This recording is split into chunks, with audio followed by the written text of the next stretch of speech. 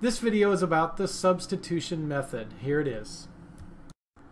Let's look at problems 5 and 6. Solve each system by substitution. Now this method is actually misnamed. It should be called double substitution. So here's the first tip. For number 5, I have 4x minus 3y equals 17 and negative 8x plus y equals negative 19. Now the place to start is to see if any of the x's or the y's has a 1 coefficient. In other words, if it's just a plain old x or a y. And in this case, we have, in the second equation, we have negative 8x plus y equals negative 19. That gives me my first start. Now number 6, I have in the second equation x plus y. So it really doesn't matter where I start. Just to be different, I'll focus on the x in that equation. Now you need to find that out because that tells you what to focus on first. So I'm going to take my equation, negative 8x plus y equals negative 19, and I'm going to solve for y. Alright, in this case I'm going to add 8x to each side.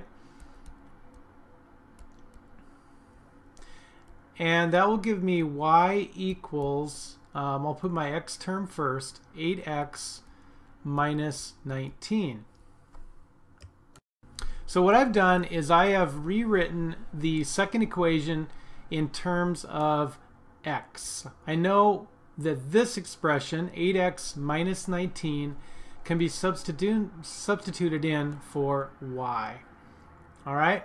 Now I'm going to take the first equation, and here's the second substitution here, and it says 4x minus 3y, but now I know that I can call y this expression right here. So I'm going to just substitute it in there.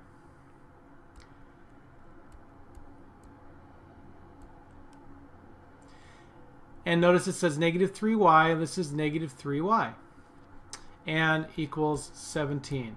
Now it looks kind of complicated at first, but basically you rewrite one equation in terms of one of the variables and you substitute that into the other equation. So let's solve this out. 4x minus 24x minus, or that's a positive 57 equals 17. Alright, we're going to combine my x's together. That'll be negative 20x plus 57 equals 17. We're going to subtract 57 from each side. Negative 20x equals negative 40, and x would be, because I divide both sides by negative 20, and x would be a positive 2. Alright, that is one of my answers. Now I choose either equation to solve and substitute that in. I'm going to take this first equation, negative 8x plus y equals negative 19. I'm going to substitute in positive 2 for the x, so that would be negative 16 plus y equals negative 19. I'm going to add 16 to each side so I can get the y by itself,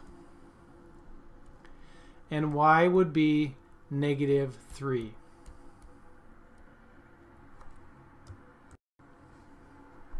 Alright, it's a lot of algebra, but you have to kind of keep track of what you're doing. Now number 6, I noticed that both the x and the y have a 1 coefficient, so I'm going to rewrite the second equation in terms of x.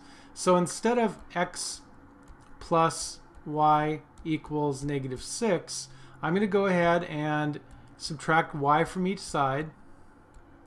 And now I have an expression in y that tells me what x is. And that would be negative y minus 6. So in the first equation, instead of x, I can substitute in that expression. I have to be careful about these negative signs now. So here we go. Negative 2 times x, but x is negative y minus 6. I'm substituting it in there. And then it says plus 5y. And that equals 19 from the first equation. All right, multiply with the distributive property. That would be positive 2y plus 12 plus 5y equals 19. Combine my y terms together there, so 7y plus 12 equals 19. I'm going to subtract 12 from each side. The goal is to get the y by itself, right? So 7y equals positive 7, and y must be equal to 1. All right, so I've got one answer, and I've already done one substitution, and now I go ahead and substitute my y equals 1 value into either equation. Well, that's going to be pretty easy, because if this is x plus y equals negative 6, I know that y is supposed to be a positive 1, so x plus 1 equals negative 6. I want to subtract 1 from each side, and so x must be negative 7. All right. Now in my answer key, notice how the answer is written. It's written as an ordered pair. I've got number 5, x was positive 2 and y was negative 3, so I write it as this ordered pair, 2, negative 3. And on number 6, I had x is negative 7, y is 1, and I write it as that ordered pair. That's where the lines of these two equation graphs would meet. Thanks for watching this video. The next one is the elimination method, which is a lot less writing, and I think you'll like it.